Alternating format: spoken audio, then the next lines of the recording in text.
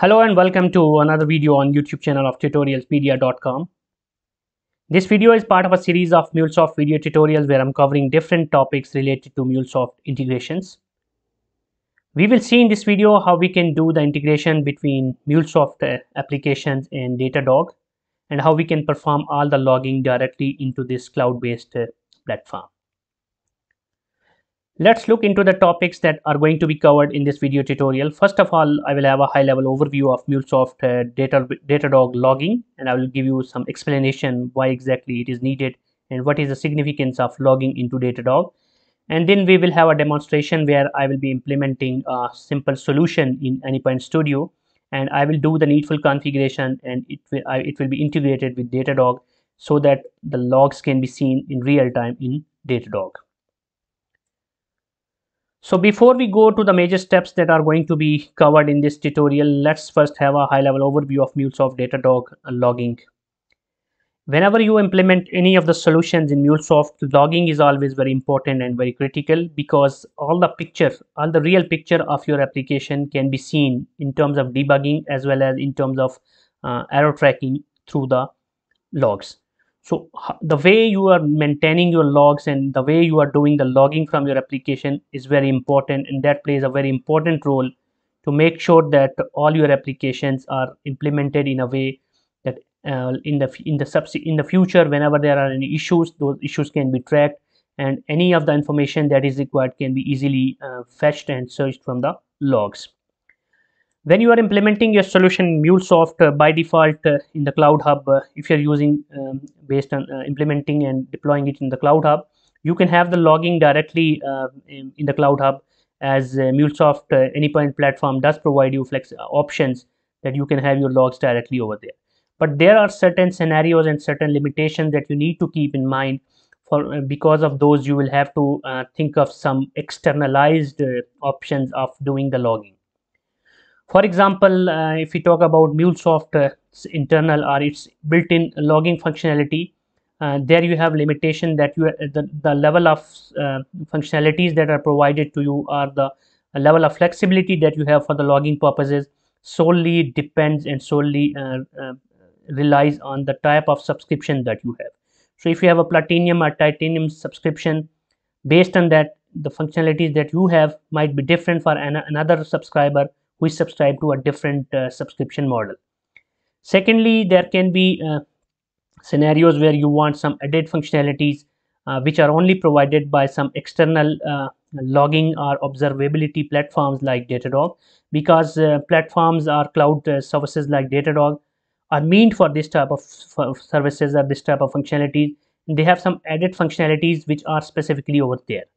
So in this type of situation, you want to make sure that you are able to integrate your MuleSoft integration projects or MuleSoft flows with the Datadog directly, so that all of the logging can be done over there.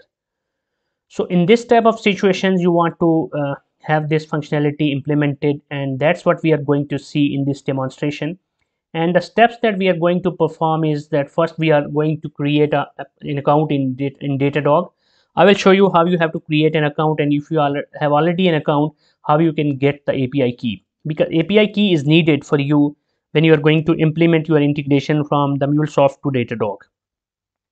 Second, we will have to implement a project in MuleSoft. I will create a simple project in AnyPoint Studio where we will be seeing that what are the necessary configurations in terms of HTTP appender that we need to do in log4j2.xml, because the implementation that we do and the way all the logs are pushed from your Mule application to the Datadog are agent-based approach.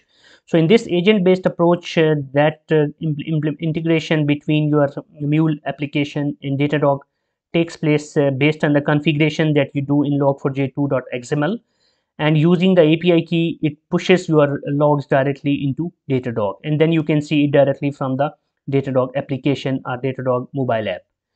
Then we will see that how we can add a logger directly into the flow. That's the simple approach. As we do normally, we add logger, and by default what happens is that when we add a logger, the logs become available in console directly in our AnyPoint Studio, and then when we deploy it into the cloudhub, then it becomes available in the logging functionality that is available logging feature that is available in AnyPoint Studio.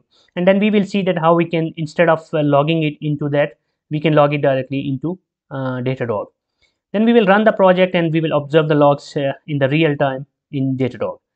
In the next step, what we will do is that instead of running it directly from the AnyPoint Studio, we will deploy it into cloudhub.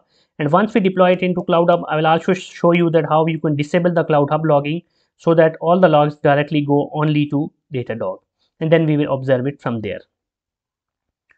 So now let's jump into the demo and see all these things in real. I have already created a project with the name Mule Datadog, and I did this just to save some time so that we have this tutorial not too much lengthy.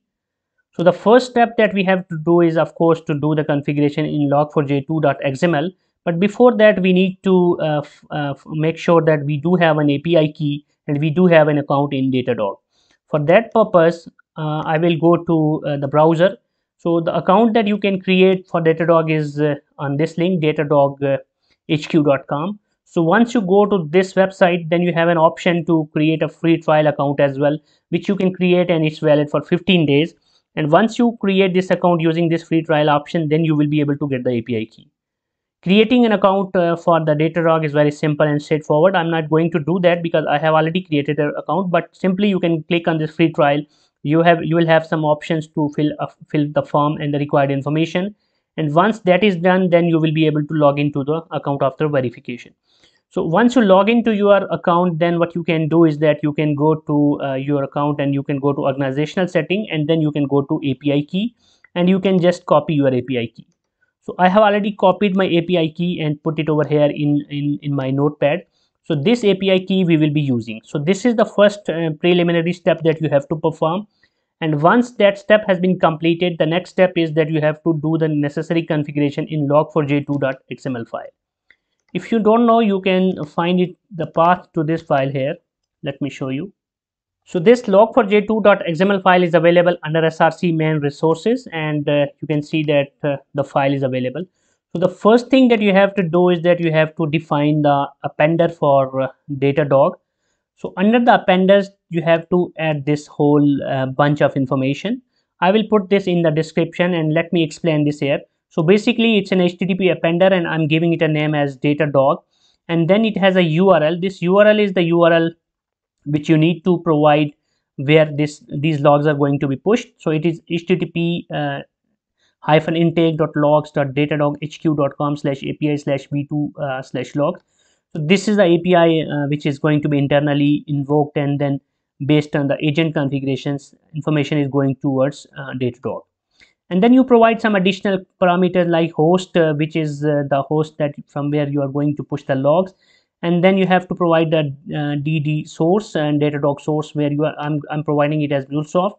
And then the service where you can provide the name. So I'm giving the application.name as a service. And then it has an option that you can provide some additional tags, like which is with the name DD tags. And here you can provide some tags which can be useful when you are going to do the filter operations for your logs from the Datadog. So in this case, I'm just providing sys:\env, which is that the variable for environment. And then you have some additional properties. One of them is the content type, which I'm specifying as application/JSON. And then you have to provide the API key. API key, which I already explained to you, that you need to copy from your Datadog account, that you will have to provide over here. I'm providing here hard-coded, but of course, when you are going to implement your real projects, then you will have to make it in a proper properties file, and it should be secured and it should be masked. But for the sake of simplicity here, I'm just providing it directly. Once you have created this appender with the name Datadog or whatever name you are providing it, the next step that you have to do in this file is you have to provide it under the async route. So here, if you see, by default there will be already one appender ref with the name which will be referencing to the file appender, but you have to add this reference to the Datadog appender based on the name that we have given for the appender that you have added on top of this. So here I gave it the name as Datadog, so I'm just doing the referencing over here. So these are the simple things that you have to do in log4j2.xml. So once you have configured all these things, then the next once you will implement your integration project or message flows, and if you add any loggers, then those loggers are going to log your information into Datadog based on this appender reference, provided that you have all the information given correct and you have a correct API key. So I have already created a very simple flow here. If you see, it is based on a listener, and this listener is listening on localhost 8081, which is the default configuration I have set it, and nothing fancy. And it is going to receive a request here, and a query parameter with the name will be received, and that query parameter I'm just logging here. So whatever value will be coming in this query parameter, I will be logging that using this logger, and then I'm just sending a hard-coded response with an in the JSON format, where the only element is message and hard-coded value is done. So pretty straightforward implementation, and now we are going to run this project first in the AnyPoint Studio, and we will see that how it works. Okay, I'm going to run this project, so it will take a bit of time to load into the embedded runtime, and once it will be executing, then we will hit this API using the browser or any of the client, and we will see how the logs are being pushed through this agent towards Datadog. Alright, so we can see that the status is deployed. This means that the project is running already in the embedded runtime. Now what I'm going to do is that I'm going to hit the service. So I'm going to provide some query parameters. So localhost colon 8081 and /demo, because that's how I have specified the path. And in the name, if I give it tutorialspedia and hit it, you can see I received a response which state message done. So now let's go to Datadog, and here you are going to select this go to option, and we will choose logs. So we are going to search for the logs, and we are expecting that the information that we have just sent, it should get logged into this Datadog. So we can see that tutorialspedia has been logged over here. If we try to hit it multiple times, like subscribe tutorialspedia YouTube channel, if now I send this request to this endpoint, I'm expecting another log getting pushed towards the Datadog, and it should be made available over here. We can see that another log entry has been added, and if you click on this, you can see the whole details about this. So in this way, in a very simple and easy manner, we are able to send our logs directly to our Datadog. And Datadog is quite rich in terms of its features and functionalities. As you can see here, we have a lot of filtration options available. Of course, you can always add additional filter options using the DD tags, and it has many other features where you can do the monitoring, and some of the useful information can be retrieved from the logs. Now what we are going to do is that we are going to see how we can do the same thing and deploy this using into the runtime in the cloudhub, and then see how we can do the logging from there as well for the deployed application. So in order to deploy this, you have two options. Of course, you can directly do the deployment from here using this AnyPoint platform, and then you can do the deploy option. The other option is that you can just export it, and then locally you can open your runtime, and then you can deploy it. So for that, you have to do AnyPoint Studio project to Mule deployable archive. So if I choose this option, and if I save it in my desktop, so a project has been saved. So now what I will do is that I will go to runtime. Let me refresh it, and I will choose this option, deploy application. Let me choose the file, and I will choose this. I'm not going to make any changes other than specifying a name, test app. So it doesn't meet the requirements, so it should have only letters in lowercase, so I cannot put T capital. So let me write it as tutorialspedia app. Okay, the next thing I want to do is that under the logging, I just want to uncheck this option of enable application logs, because I just want to make sure that all the logs directly go to Datadog only. And the next step I want to do is that under the properties, I just want to specify some properties. If you see here, I have some properties specified application.name and then environment. So these I want to specify over here. So I will give it an application.name. So let's give it a name as test app over here.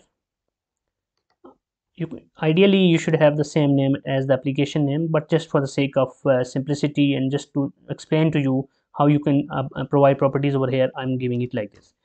env I'm going to give it as development. So now if I click on deploy application, it will get deployed into the runtime, and once it gets deployed I will get the public URL, and then we will see how we can hit that URL and make sure that all the logs are going towards Datadog. Let's go to dashboard and see the status. Right now it's not running because it's applying the changes. So in the meanwhile I'm just copying this link, and instead of localhost colon 8081 I'm going to provide this link. So now I will be sending the request to the URL that has been provided by this application in the runtime, and here I'm going to provide some other parameter. So I will write something like cloudhub tutorialspedia. So now you can see that this application is in the running status. If you go to the logs, you will see that logs are disabled here because we have configured the logs for the Datadog only. So let's now try to hit the service, and we got the response as done, and this means that we should be expecting some logs over here in the Datadog.